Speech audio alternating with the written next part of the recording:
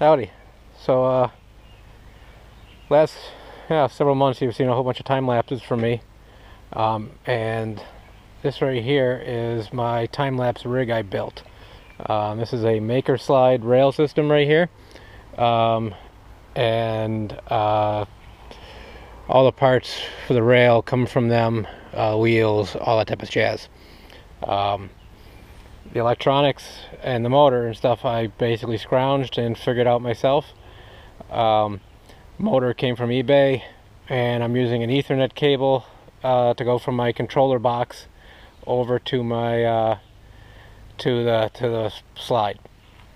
I use a Sony A77 for this, and I have an external battery pack so I can fill up this card before it runs out of power. The controller box actually controls the camera's shutter. So like in my night time lapses, I put the camera into bulb mode, and the controller box will set the shutter on and off. For a day shot like this, where it's pretty consistent, I'm actually just using 1/10 of a second out of the controller box and letting the camera do its thing. I'm doing an HDR shot because I'm going to go from very bright to a shadow, and I'm hoping that the HDR will be able to compensate with 2 stops of light difference. Let me show you how I control all this. So this is my controller. I built this box here. It's based on an Arduino. I'm powering it off of an 8-amp battery, and I have a little amp meter so I can keep track of all my settings. So basically this does all the work. I can set how long I want to record for, how long I want the rail to travel, and how long I want it to the output to be. So here I'm going to go for a 25-second video and record it over an hour. I figure it'd take about an hour to do this, give or take. So a lot of it's guesstimate work. You're having to figure everything out. How long you want it to be.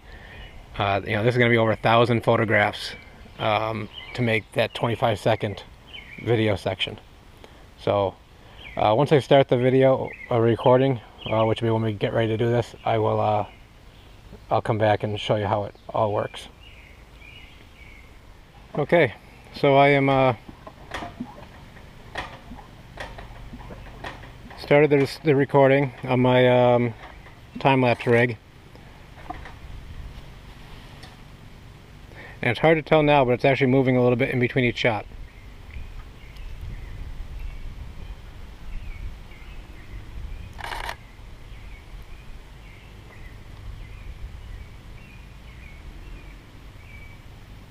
See if I can get close and you can maybe see it or hear it. It actually ramps up.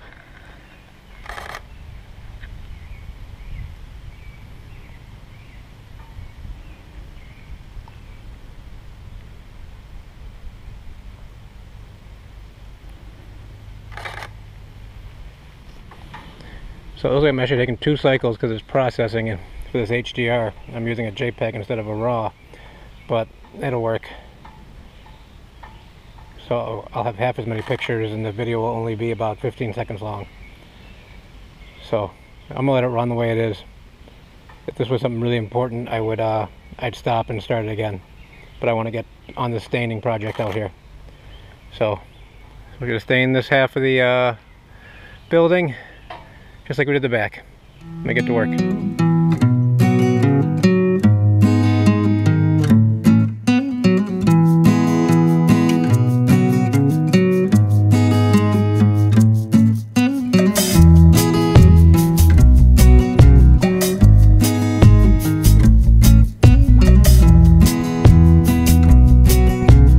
So we're almost done here. I'm gonna let this video time-lapse finish up.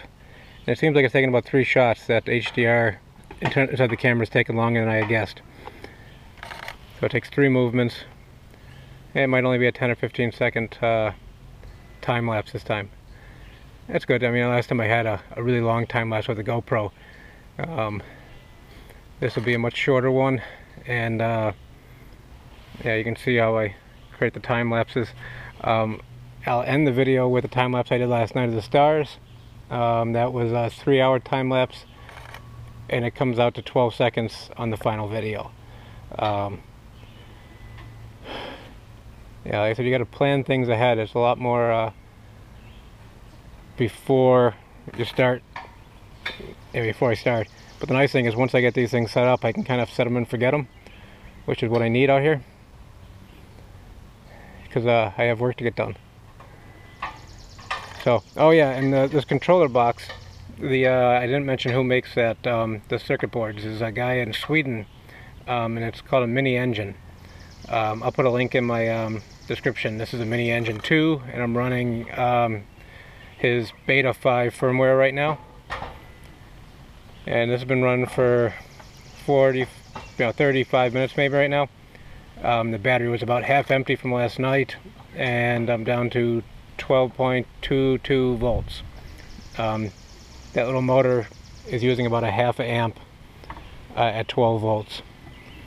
So, like I said, there's a lot of things to keep track of to get all this stuff right. But I'll do some more videos on how the software works inside the controller later on.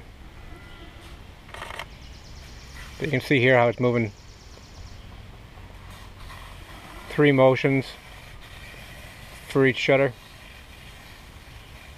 2 motions for each shutter. Just because the HDR is taking long to render in the camera, I didn't guess long enough. And the camera is on full manual mode, manual focus, manual exposure. So you have to figure all that stuff out too. And if your shots are going to change, you got to plan in time in your motions to change the settings. That's why I tried the HDR, so I wouldn't have to. And really, the sun moved enough that I probably wouldn't have had to do it anyways. So, yeah, I'm gonna go finish up the painting, and then we're gonna play with the wheel horse some. Until next time, thanks for watching.